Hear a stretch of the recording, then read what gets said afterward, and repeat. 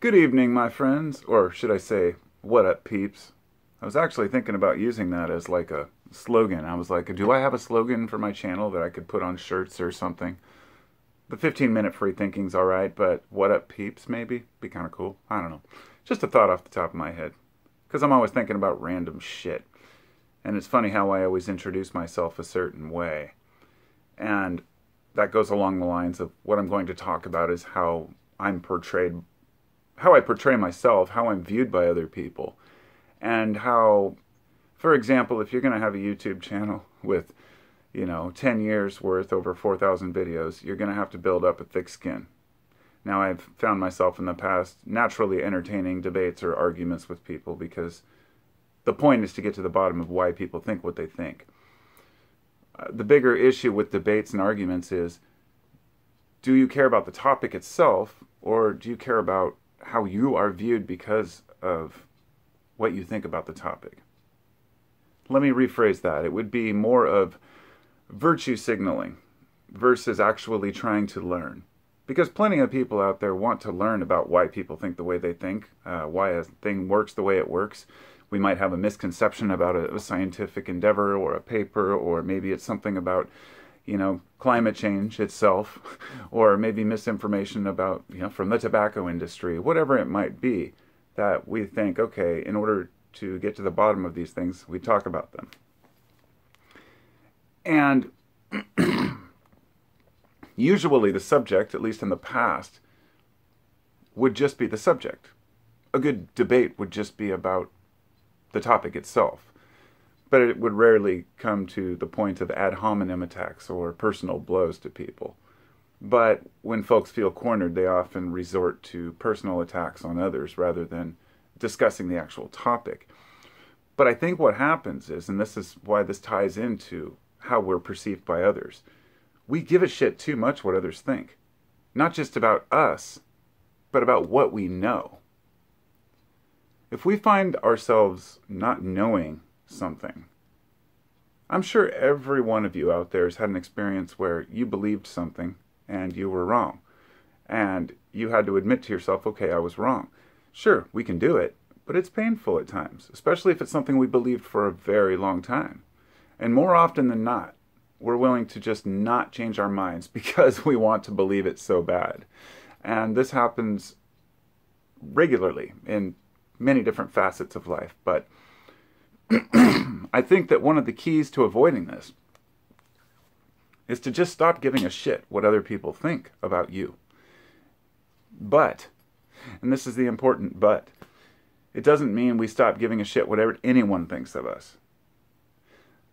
I once heard someone say that, for example, if you're famous, or if you're a musician, or a famous artist, or a movie star or something, or a politician, somebody will always hate you. No matter who you are. Some people hate others just for being who they are. Some people hate others just for the fact that they have the power that they do, or the amount of money that they do. Not for any of their characteristics other than that. In my personal life, I've even had people who said they hated me because too many people listened to what I had to say, and they didn't like what I had to say at the time. Which, to each his own. At any rate,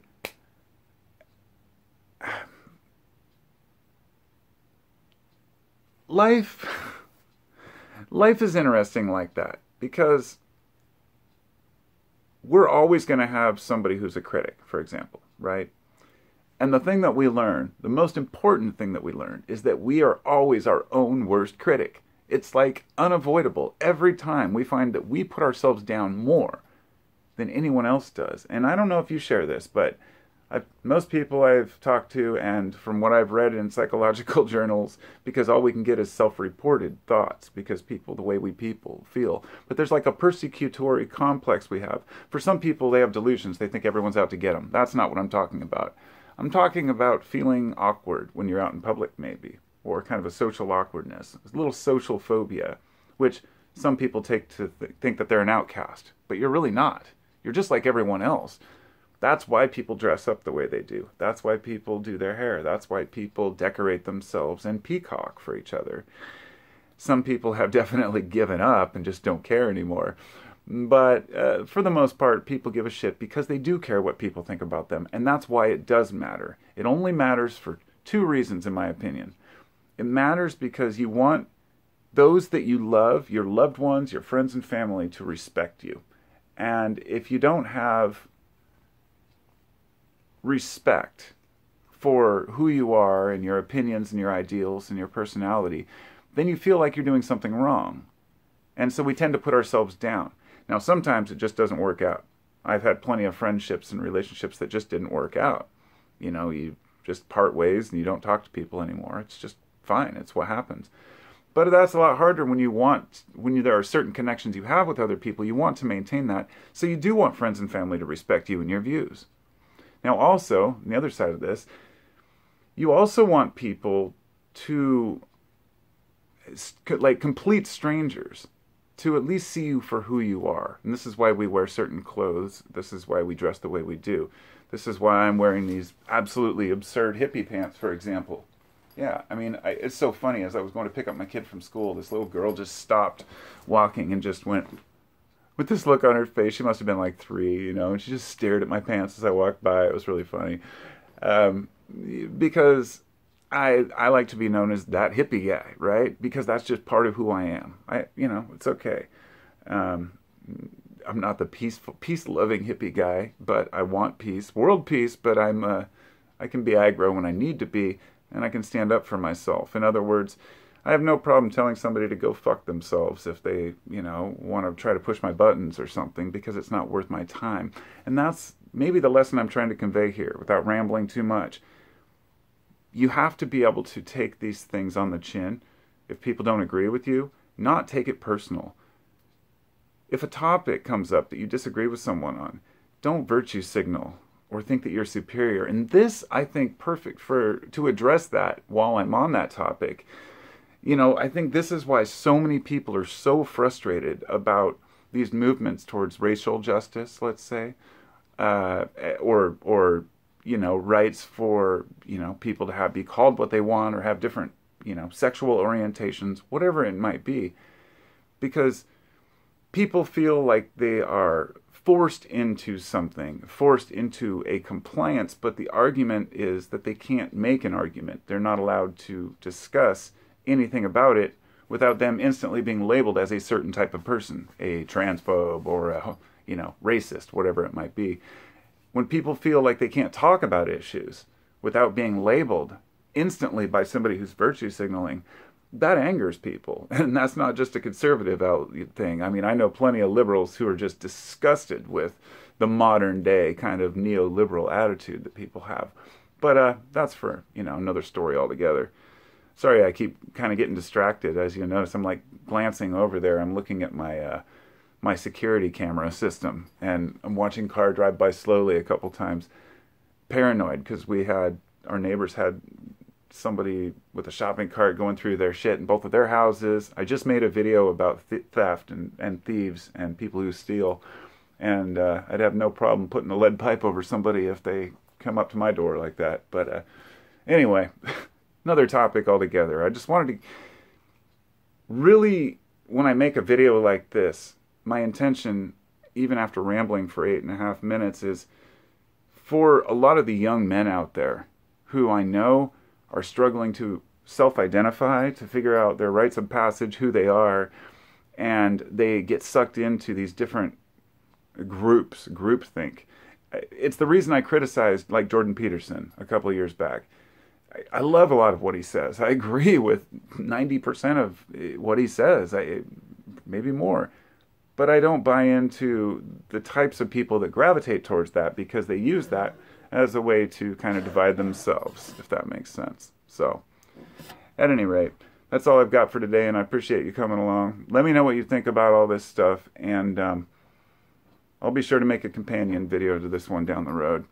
This is an interesting topic. When you learn to let shit go, and you don't let people's opinions get to you, and you don't let you'll find that when people want to point the finger at you, and they want to push your buttons or find some fault in your, you know, as they would say, a chink in your armor. But it's funny, I said that before, and I thought, is that racist now? It's a joke, but they want to find that weak spot because it makes them feel better about themselves. So if a person's, for example, losing an argument or a discussion, or they have nothing to talk about, and they feel slighted, then they're going to push back and use the ad hominem attack and try to make you feel like, I guess a lot of the times it would be the way that people try to convince other people that they're the ones going crazy. I don't know why the word is evading me right now, but at any rate, that's enough on this topic, I guess. It's just important to remember who you are and stand up for yourself and not worry about other people's thoughts.